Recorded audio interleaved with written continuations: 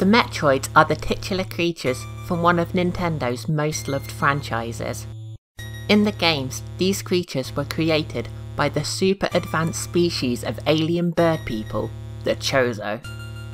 The Metroids were created to eradicate the deadly X-parasite on the planet SR388.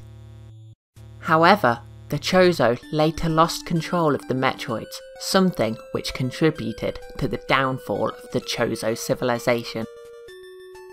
A group of space pirates later got their hands on some Metroids and planned to use them as a biological weapon and spread them across numerous planets, endangering all life they encountered.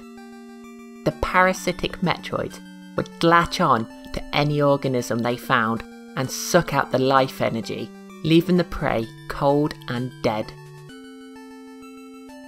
The Metroids' insatiable thirst for life energy, combined with their resistance to numerous weapons, makes the Metroids a serious threat to all life on any planet that they infest.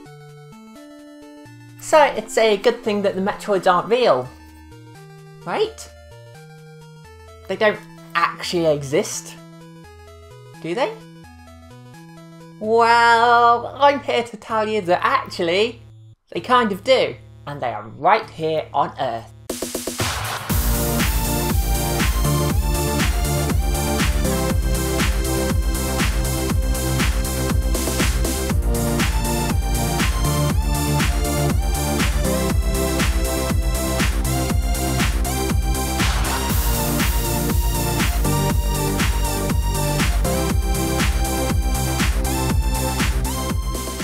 And now, there's a lot of things you could say about the Tamaracade, but it's definitely not a clickbait channel. I promised to show you a real world Metroid, and that's exactly what I'm going to do. So without further ado, here it is! This is the bacteriophage Metroid. Should you be scared of it? Well, only if you're a bacterium. This tiny virus is only around 208 nanometers long. To put that into perspective, if you line them up end to end, you could fit 149,000 of them along the edge of a Nintendo Switch cartridge. A bacteriophage is a kind of virus which, admittedly, does look quite alien with its D20 dice on a stick-like appearance. These viruses only infect bacteria where they latch onto the outside of the bacterial cells, and then inject their DNA into the host cell. The DNA of lytic bacteriophages will then replicate and create more viruses until the host cell bursts. The new viruses will then drift about until they happen across their next victim. And then the cycle repeats over and over again. Bacteriophages are not at all rare. There's loads of them. In fact, it's estimated that on planet Earth there's around 1 nonillion of them. That's 1 with 30 zeros. Or 1 million million million million million. That's around 100 quintillion times the human population. The Metroid bacteriophage infects cells of the genus Staphylococcus, including the beautifully named Staphylococcus aureus, which never stops being fun to say. These small round cells form little clumps and look a bit like a bunch of grapes. Now, I don't mean to freak anyone out, but you've probably got these all over you. Loads of them. That's because bacteria of the genus Staphylococcus make up a part of the natural flora of human skin. The natural flora being a little ecosystem made up of loads of different microorganisms that you have on all parts of your body. You have it on your skin, you have it in your digestive tract, and you even have it in your genitals. There are other parts of your body where no microorganisms should be living, such as your blood, cerebral spinal fluid, or your upper urinary tract. Now, don't feel gross or dirty about being covered in bacteria, because they're not actually doing you any harm. In fact, there's plenty of evidence to suggest they might actually be doing good and help fight off bad bacteria and stop them from colonising your body. And normally, Staphylococcus aureus is just like that. It just hangs around on your skin, just minding its own business, not doing any harm at all. but it can be a nasty pathogen, especially if it gets into a part of the body where it shouldn't, such as the bloodstream, where it can cause a nasty case of septicemia that could even be life-threatening. But no need to worry about bacterial infections in this day and age, because we have antibiotics, right? Those wonderful drugs that can just cure anything. Right? In 1928, the Scottish scientist Alexander Fleming discovered the world's first antibiotic, penicillin, a drug that was found to be incredibly effective at treating Staphylococcus and Streptococcus infections. This world-changing discovery led to the development of numerous other antibiotics to try and treat as many different bacterial diseases as possible. Antibiotics have been extremely effective at treating bacterial infections. However, they have been seen as a kind of magic cure-all medicine by some doctors that has resulted in them being prescribed for a plethora of ailments that aren't even bacterial in origin, such as the common cold, which, as we all know, is caused by a virus. And antibiotics only work on bacteria. Although there are some other diseases that are caused by microorganisms such as protocysts, which can also be treated with using certain antibiotics, but let's not go into that right now. And this global clinical misuse of antibiotics has led to millions of cases of unnecessary usage. And even if the patient taking the antibiotics doesn't actually have a bacterial infection, it doesn't mean that the antibiotics aren't doing anything. You know, remember those ecosystems of microorganisms I was talking about earlier? The bacterial flora that you have in numerous parts of your body? Well, those bacteria can still be affected by the drugs, even though they're not doing any harm. And as those drugs kill off millions and millions of innocent bacterial cells, this is where Charles Darwin's theory of natural selection comes in. You see, eventually one of those cells is going to mutate and gain a resistance to this drug that's causing all their friends and family to get obliterated. And then that single cell will replicate over and over and over again until there's an entire population of cells that are resistant to that antibiotic. And if this happens to a bacterium like the aforementioned Staphylococcus aureus, then it could be a serious problem. Penicillin first came out on the market in 1941. Guess what year the first resistant strain of Staphylococcus aureus was identified? Go on, I'll just give you a bit to say an answer.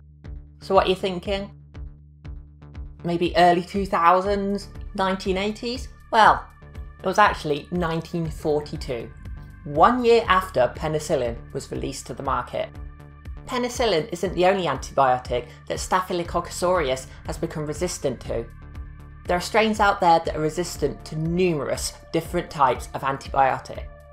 These strains are known as methicillin-resistant Staphylococcus aureus, or more commonly known as M.R.S.A. The media will often call M.R.S.A the superbug due to its resilience to treatment. M.R.S.A is a serious problem, especially in hospitals, care homes and prisons, where it can spread easily and an infection can easily be fatal. And because antibiotics don't seem to be working, looks like we're going to need a new type of treatment to sort this one out. Due to the increasing rate that bacteria are becoming resistant to antibiotics, the development of new antibiotics is slowing down considerably. This is a battle that seems the bacteria are winning. We just can't keep up. We're going to need an alternative.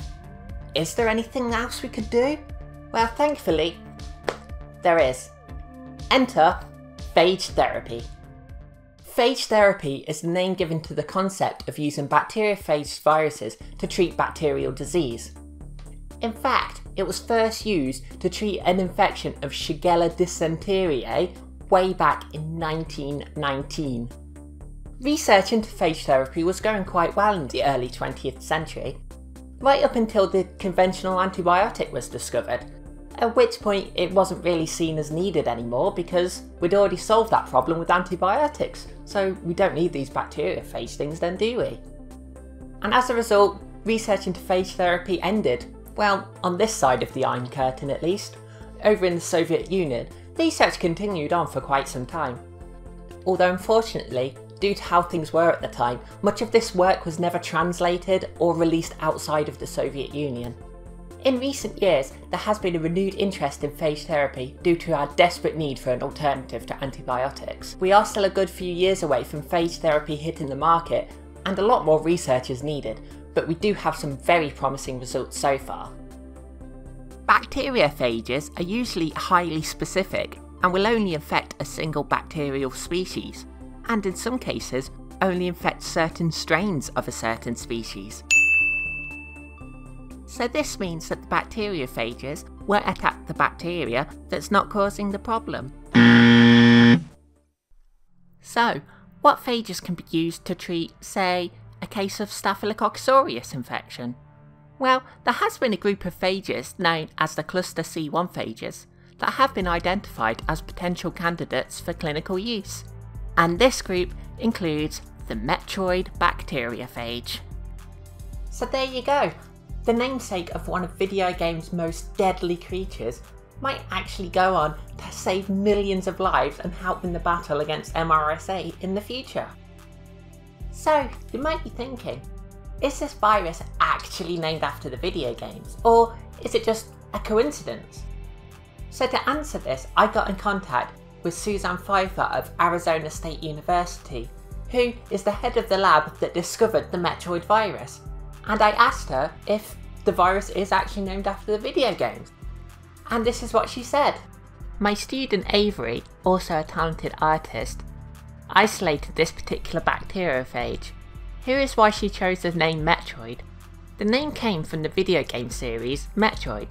Since the game is set in space and I just really like it, I wanted to name it after Ripley from Alien, but that was taken. And Metroid was influenced by Alien, so it worked out. Some other interesting phage names include Arcanine, Gengar, Solosis, Gex, Goku, Bowser, SpongeBob, Chewbacca, Plumbus, Cubert, Shia LaBeouf, Big Chungus and Absolute Mad Lad. And if you're wondering if there's any rules about what you can name phages, there is a list of them on the phage database website. And the number one rule is that you can't name them after Nicolas Cage. Sorry Nick, no phages for you. Although there is one called Kickerless Nage. So thank you very much for watching this video, I hope you all enjoyed it. Please remember to share, like, subscribe and all the rest if you enjoyed this video. A huge thank you to Suzanne Pfeiffer and her lab for their work into the Metroid bacteriophage and also for helping answer some of my questions and helping out with this video. In the description below I've put links to the Pfeiffer lab so you can read more about the Metroid bacteriophage and the other amazing work that they do there. I've also put a link to the paper that was recently published if you'd like to give that a read for yourself. So thank you very much to my Patreon supporters, including Stuart Christopher Brownlee, Magnus Verze, Taito Adol 3, House of the Ted, Eddie and Carl Deacon. Again, thank you very much for watching, and until next time, bye!